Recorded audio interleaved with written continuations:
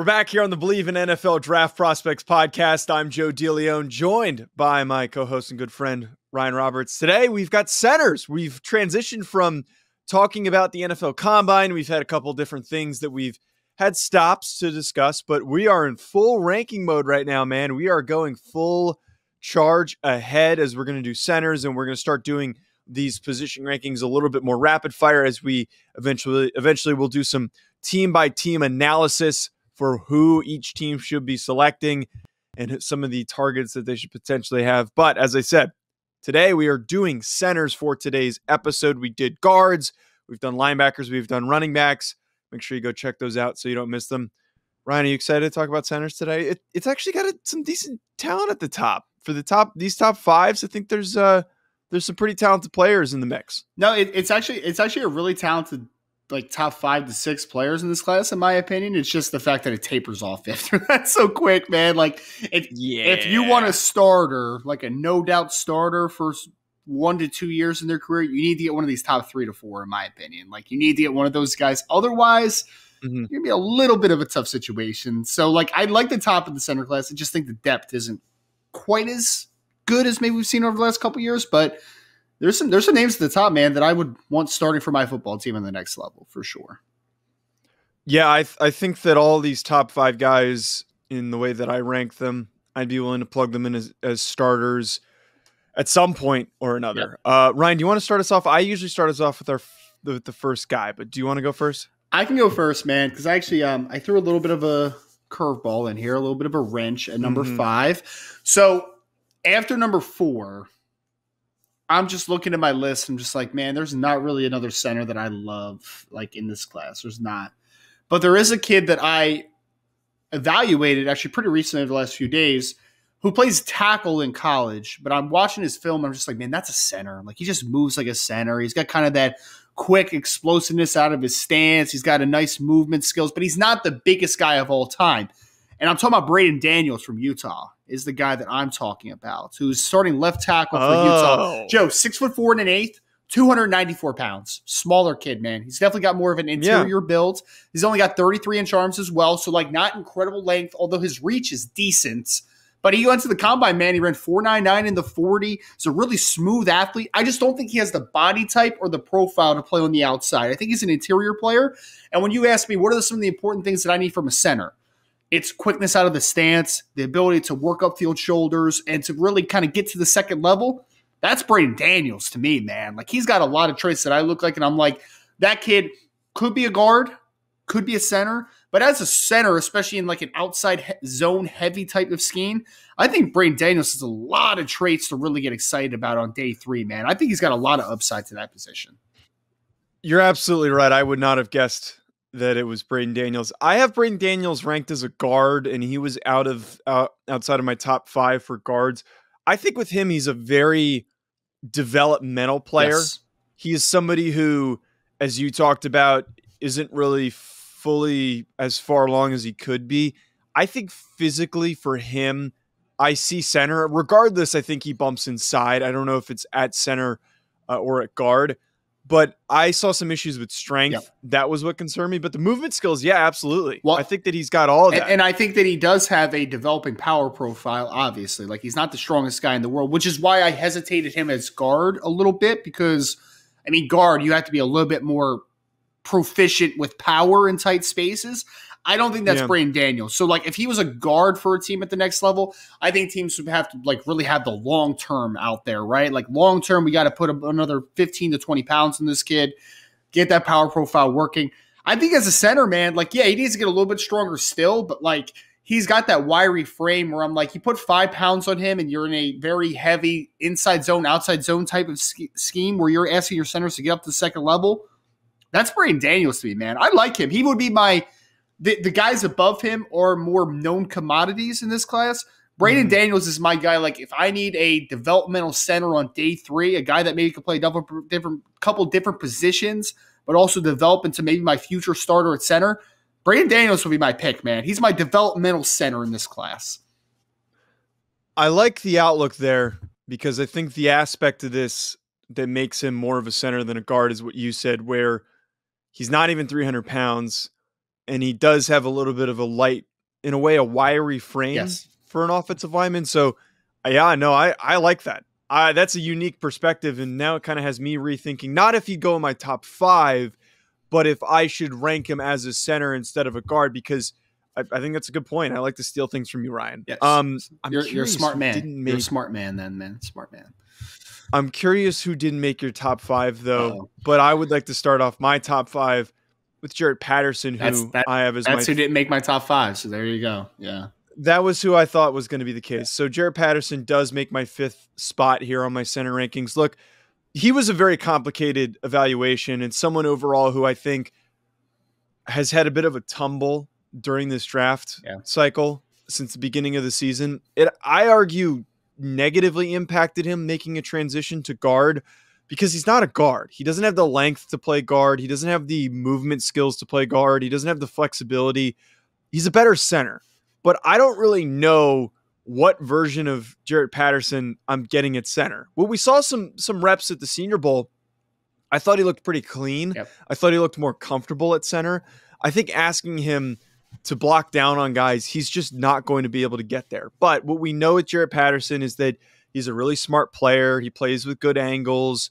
He plays with good technique. Where I am halted and why I have him graded, I think I want to say he's probably going to be a little bit outside of my top 150, just on the outside of my top 150. I just struggle with the flexibility and the ability to move easily and to be able to reach and make certain blocks because of some of those issues. Man, it really pained me about Jaret Patterson, because you remember when we did Locked On Irish a couple years ago, Joe. Like, I really liked Jaret Patterson, and Jaret Patterson had some fans early on in this process. You know, when he was a redshirt sophomore at that point. Just simply, man, where we are, like, he's had a lot of injuries in his career, you know, a lot of durability stuff. And I feel like that zapped him of athleticism, because when he was younger, man, I was like, that kid is a outside zone, inside zone type of center, a guy that can work the second level. He just lost it, man. Like, he just doesn't have that athleticism anymore. He's now went from a really talented mover inside to, I think, a guy that is going to make his living off of being a ability to back up multiple spots, kind of an alignment versatile player and a swing player. That's kind of what I see with Patterson now.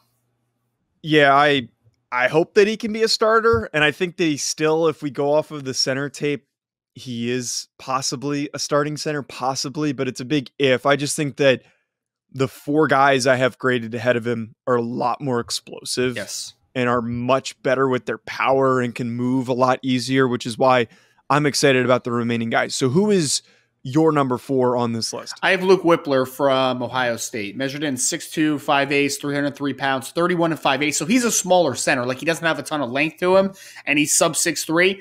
But the thing that I really like about Luke Wypler is he is a really nice athlete, man. He can move laterally well, takes good angles as far as his ability to cut off blocks from the front side or from the back side. Little bit scheme specific, in my opinion, right? Like, a bunch of gap power schemes aren't going to love Luke Wypler at center. But for teams that really, really like to get offensive linemen on the move, working in space a ton, and really hone in on lateral quickness, I like Luke Wypler. I think he's a starting level potential player. It's just he's a little more scheme specific than maybe a couple guys a little higher on the list for me. But he's a good football player, man. Power profile needs to continue to improve. But as far as just athletes on the list, Wypler can move, man. He can really move. Before we continue on with this video, I just want to tell you folks about an exciting new partnership that we have with this channel with Underdog Fantasy. Ever since I joined, I've been having so much fun. There are so many different exciting games that make watching games during the offseason more exciting. I'm not the biggest basketball fan, but it has made it way more entertaining since I found Underdog Fantasy. And my favorite game to play so far, which I think you should try out, is Pick'em. It is so easy to play. Just pick higher or lower on your favorite player's stats, and you can win up to 20 times your money in a single night.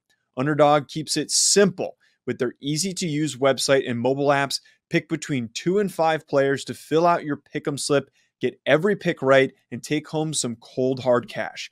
Use code HACK, H-A-C-K, HACK, like the name of this channel. Use code HACK to get your first deposit doubled up to $100 by Underdog. Go sign up. You won't regret it. You're going to have a blast. Check out Underdog Fantasy. I also want to tell you folks about our other recurring sponsor that we have on this channel, that being BetOnline. betonline.ag, which has all the updated odds, news, and anything for sports betting. It's my go-to source for when I want to be betting specifically on games. I love betting on college basketball or the NBA, especially, again, during the offseason. Always looking for more fun ways to be focused in on some of these other sports. It's betonline.ag and use promo code BELIEVE50. It's promo code BELIEVE50 to get 50% welcome bonus on your first deposit. BetOnline, where the game starts. Yeah, I'm a huge fan of Luke Wypler from Ohio State. I'm going to come out there and say that. We'll see where he fits on my rankings in a second. I don't see a lot of negatives in a Luke Wypler's game. You hit the nail on the head with easy mover. I think he's a great athlete. I think he is a really, really good athlete for a center. Yep.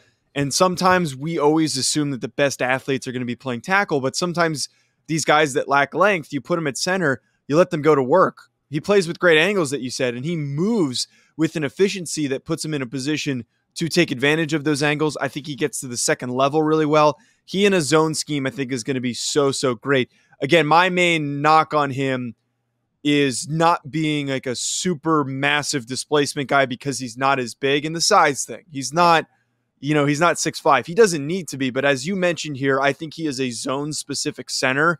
If he bulks up and maybe adds a little bit more power to him, which I don't even know if I really want him to do that might limit his ability to move. But I'm a really big fan of Luke Wypler. I gave him a top 100 grade. I was that big of a fan of him. Nice. Yeah, no, man, he's a good football player. Like I said, he moves really well. We'll see with the power profile how that develops. But like this is where the NFL is really kind of shifting to, right? Like that's why, the kid that came out of Iowa last year, whose name's escaped me for some reason. Tyler Linderbaum and the Garrett Bradburys and David Andrews. Like that's why those type of center keeps popping up more and more. Like they're losing the size profile as much as they used to have, but now they're really honing in on like, man, we need guys that move. We need guys that can work up to the second level. That's what Luke Wypler is to me, man. So yeah, number 4 for me. Just a good football player in general. Yeah, and especially in the modern NFL when we have to chase down faster and faster linebackers and sometimes defensive backs playing linebacker, I want good athletes in the interior, especially at center, because it's underrated, possibly one of the most important positions on the field that doesn't get talked about enough. My number 4, though, is one of the darlings of this class, John Michael Schmitz from Minnesota. Whoa! My projection on him is a little bit more optimistic than I had at the beginning of this cycle. I have a top 100 grade, or just outside my top 100 as a second round pick for him. What we get with John Michael Schmitz is the epitome of consistency. You know what you're getting from John Michael Schmitz every single rep. Good technique, good placement, good positioning. I don't think that he is an elite athlete or like even like a great athlete. He's a good athlete. And that's what helps him succeed with technique, placement, coupled with him being able to move enough behind that understanding of angles and how to win in various reps. And we saw that at the Senior Bowl. We saw him just play with really good footwork, a really good base, really good leg drive. That's what excites people about John Michael Schmitz. And I really do believe that John Michael Schmitz is going to be a starting center at the next level. I think he's got everything that you need. My only negative on him, he's an older player, and I think that he is as close to a finished product as he's going to be. I don't see anything physically for me that I'm like, wow, this guy, give him a little bit of time, and he's going to be even better than he is right now. I think he's at where he's going to get, and that's what we've talked about a lot with John Michael Schmitz and why I try to remain cool compared to, I think, the rest of the NFL draft media out there. I just don't want to give a huge amount of stock and put him as my top-ranked center if he's a finished product. He's going to start. He's going to be a good starter, but I think there's more upside from some other guys that I have ranked. It's interesting, Joe. I'm a little higher on John Michael Schmitz than you are, man. So I don't want to say how much higher, but a little bit higher. A little bit higher. Just a little bit. Well, but give your thoughts on John Michael Schmitz as we kind of the way we usually do this, and then we'll get to where you have him ranked. I don't think he's as good as athlete as a couple of players on this list. I don't. But what I think that John Michael Schmitz does really well is that his angles that he takes as a mover is fantastic. You know, like he's able to cut guys off because I think that he's just pristine from a technical perspective. And, man, his power profile is the best of any player on this list, in my opinion, that I have at least, man. When he sits down on power, it's cut off. Like, it is absolutely cut off. He's got that physical style where at Minnesota he was able to do some gap stuff, some power stuff, but he was also to work some inside-outside zone. I think he's just a good player all around. And I just don't think there's many holes in his game. Like, is he an exceptional athlete? I agree. I don't think he's a great athlete. But I think functionally he's a good athlete for the position, and he more than anything, he makes up for a lack of athleticism with the fact that he's able to have that great ability to cut off and great ability to take angles. I just think that this kid's a really good center at the next level, man. Like, I think he's going to play early, and I think he's going to be a really good player. I think the consistency is something that we really need to hone in on at the center position, and I think that's what John Michael Schmitz brings to the table.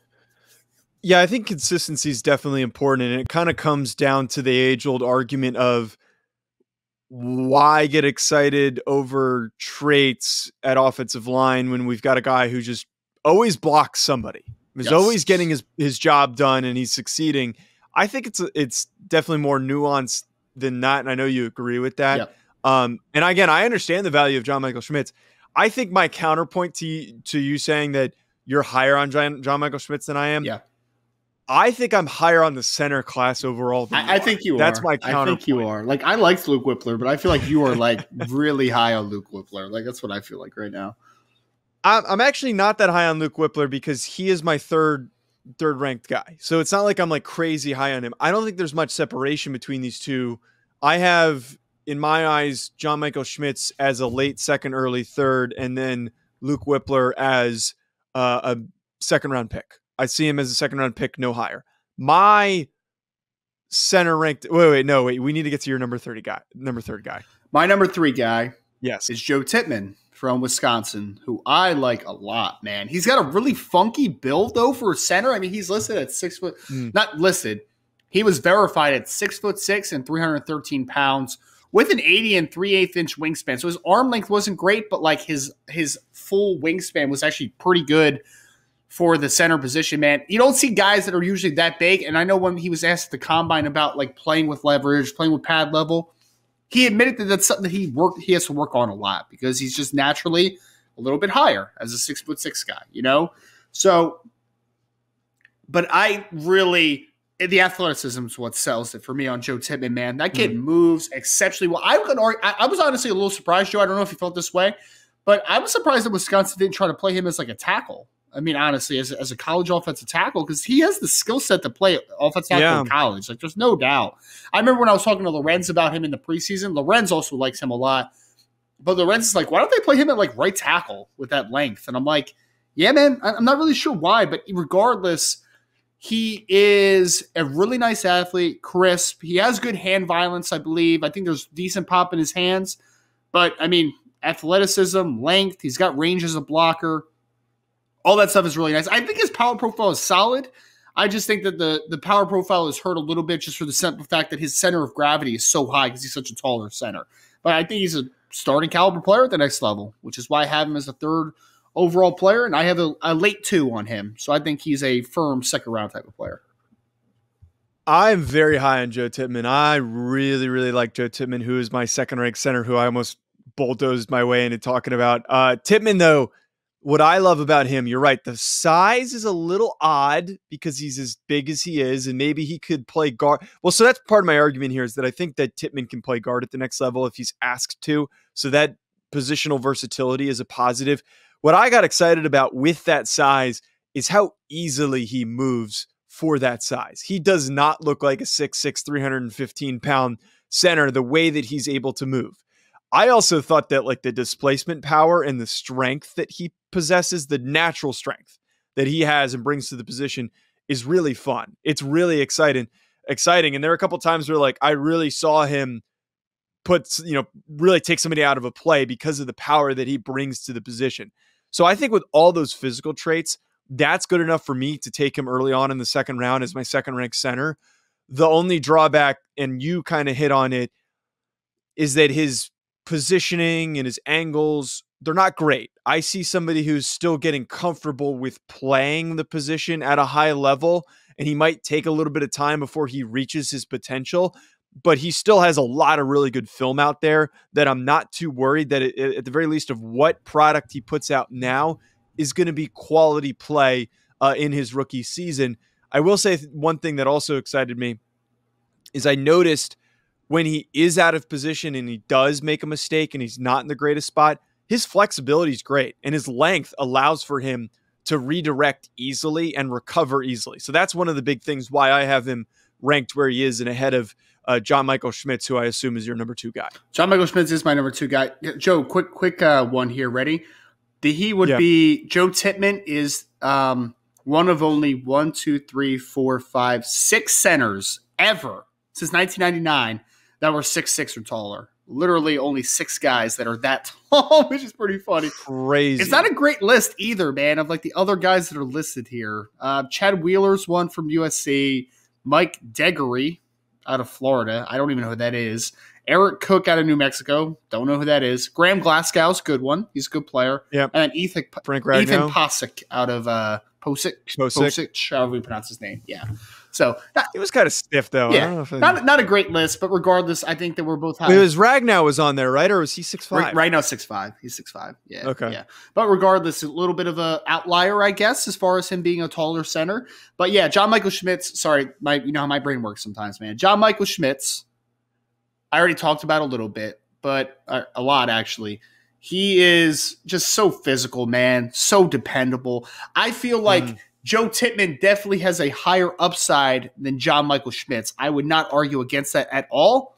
But the floor, I think, is considerably higher, man. Like, I think John Michael Schmitz is the guy that, like, you throw in there day one. It's just like, good player, man. Like, what are you going to say about it? Like, there's just not a lot of holes in his game as far as take proper angles, physical, dependable, a lot of years of experience. Just going to be a good starting center, man. I had a solid second-round grade on him. I think he's just a good football player, man. That's just all it is. Yeah, no disagreements there. Again, I think the biggest takeaway is that I'm just more excited about this center class and those top 4 guys outside of Patterson, who I was not that excited about. I have all second round or late second round, early third round grades on all those guys. Like I think that there might be a run on centers once the first guy goes, and maybe we don't get somebody that goes in the first round, but our top guy that we both have as number 1, and apparently we're the only podcast and media entity out there that is this high on Ricky Stromberg. We should try and get Ricky Stromberg on the podcast. I know his dad. Is the Ricky Stromberg. I know his dad. Just saying. You should hit him up. You should hit him up. Because this is the Ricky Stromberg fanboy podcast because we love Ricky Stromberg so much. Look, it has been said multiple times on this show. I don't understand the confusion over Ricky Stromberg. I have said this before, and I said this last week, that he's the Creed Humphrey of the class. He's getting overthought or just not getting enough attention when he deserves more focus as being one of the more talented players in the class. I think you can don't know why I can't speak today. I think if you combine the positives of John Michael Schmitz and the positives of a Joe Tippmann / Luke Wypler, who are the younger, more athletic guys and the more technically sound guys, you get Ricky Stromberg. I get a guy who is very smart, who's got great football IQ, that knows where he needs to be, but at the same time is really freaking flexible. He moves very, very easily for his size, but most importantly, man, he's got some great displacement power. Yes. He can really, really push some guys off the ball. He can put some guys into the ground. He's got all of that, and he's going up against the biggest dudes on the defensive line. I'm excited about Ricky Stromberg. I'm tired of overthinking him. Stop overthinking him. Please stop overthinking him, people. Joe, he might be the number 1 guy in this draft this year for me, where I just don't understand why no one is talking about him as much. Because you know what's weird is every time I talk to someone about him, though, they like him. Like, I haven't heard anybody that's like, I don't really see it. Like, I haven't heard that conversation at all. It's just, for whatever reason, man, like, it just isn't talked about as much. But profile, 6'3" 1/8", 306 pounds, 33 1/4 inch arms, that's pretty nice. Joe, you want to hear a crazy stat? Here's a crazy stat for you.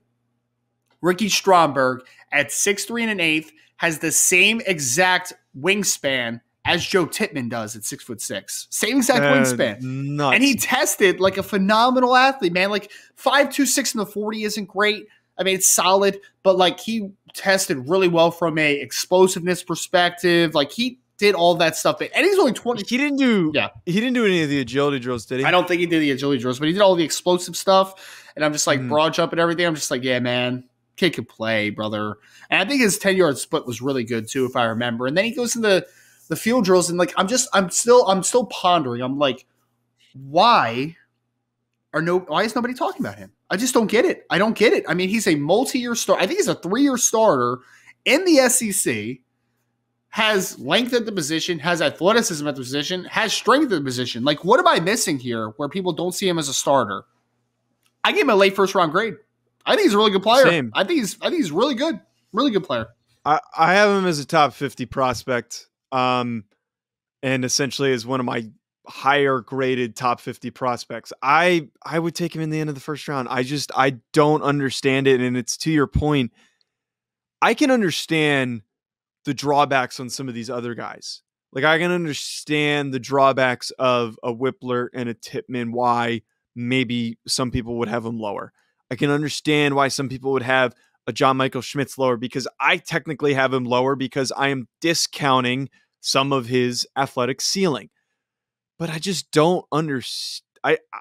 It's one of the few times where I can't sit here and understand both sides of the argument. I always try to approach this with every prospect that I do, or anything in general. I always try to find the opposite end of the argument and figure out, okay, where can we look at this? And I don't see it with him. It just doesn't make any sense to me, Ryan.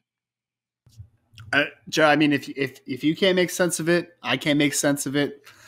I don't know, man. Because like again, like people stop hating. People fall in love with the multi-year starter and the SEC stuff, right? Like they fall in love with that type of stuff. And I'm just like, he literally started 3 years at Arkansas and put out 3 years of really good tape.